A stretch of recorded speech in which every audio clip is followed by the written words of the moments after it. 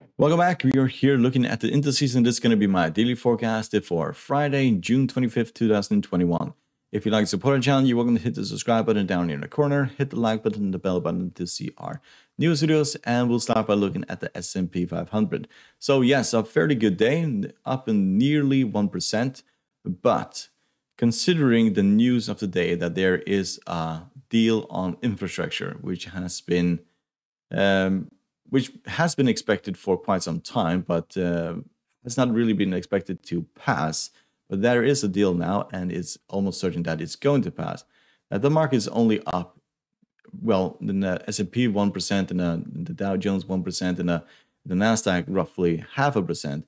That is not a very encouraging sign, because it feels like both the Fed and the US government have basically used both of their bazookas, and the market hasn't really done that much. We have, of course, this massive rally here, but that was mainly due to this massive fall as well. So reaction to that. But there is not a lot of good news that could come out in the next few days. We could see this market go a little bit higher, but expectations for more good news at this current stage are not very high. So we could see this tumble before going higher. So just keep that in mind.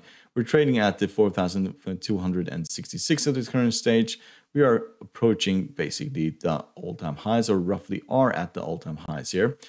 And the technical indicators, they are fairly bullish. MACD is crossing the signal line, indicating bullishness.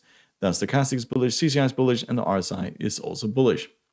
We're at the top of the Bollinger Band, and we are 60 at the RSI. So RSI is still fairly low, while we are basically at the top of the Bollinger Band. So a pullback will most likely find buyers at the middle of the Bollinger Band, roughly at the 4,220, and the 50-moving average down here to 4,190, give or take. And then if this basically breaks these previous lows here, then we could see a drop towards 4,000 and then towards the 200-moving average. We're still in an uptrend, and as long as the 50-moving average is holding, then we are going to go higher. Long-term target at this point looks like it's going to be 4,500. So let's look at the Dow Jones. So Dow Jones is rallying, and is a fairly bullish candlestick, as there is nearly no pullback at the end of the session. We are right at the 50-moving average. We need to break the middle of the Bollinger Band in order to go to the top here at roughly 35,000. Technical indicators, we can see that the MACD is still in negative territory, but it is turning around. And when it crosses here, that is going to be a fairly bullish indication that we are going to see the Dow Jones go significantly higher in the next few weeks. It has tumbled quite a bit, mainly due to the banking sector pulling back significantly due to the fact that interest rate will not be increasing for a very long time. But infrastructure bill is going to be something that pushes this market higher. Question is how long this market can last on that news.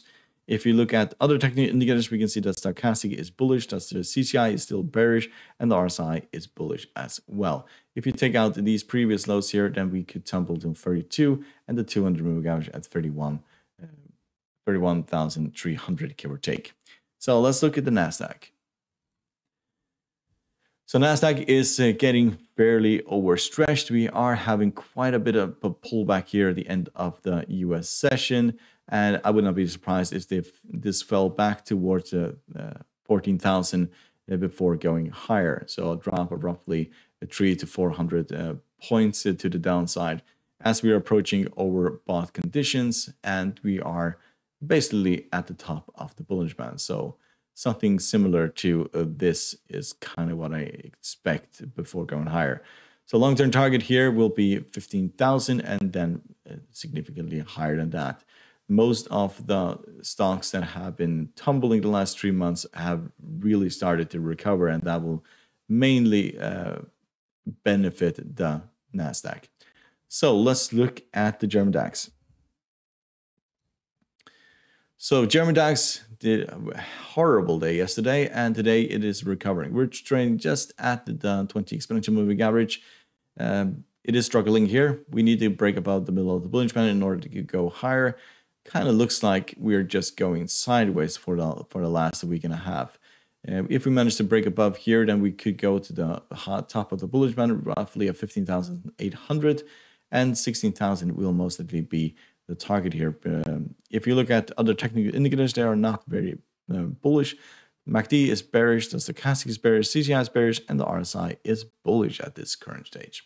So the UK FTSE. So it has rallied above the middle of the Bollinger Band. It has not taken out the highs of yesterday, and the question is whether or not we will do that or we'll tumble back down. If we look at technical indicators, we can see the MACD is bearish, the stochastic is bullish, the CCI is becoming bullish, and the RSI is bullish as well. So momentum is kind of to the upside. If we take out these highs here, then we're going to the top of the range here of roughly 7,200. To the downside, 7,000 will most likely be at the bottom here. So let's look at China50. So this tends to rally at the end of the contract at least on Etoro. So it has been tumbling significantly from the highs here of roughly 18,570 all the way down to 17,000, and now it's rallied up towards the 50 moving average, has not crossed it, and the question is whether or not we manage to cross it. If we do manage to cross about the middle of the Bollinger Band, then we're going to 18,000 and probably towards 19,000 again. Technical indicators, they are still fairly bearish, but they are turning around.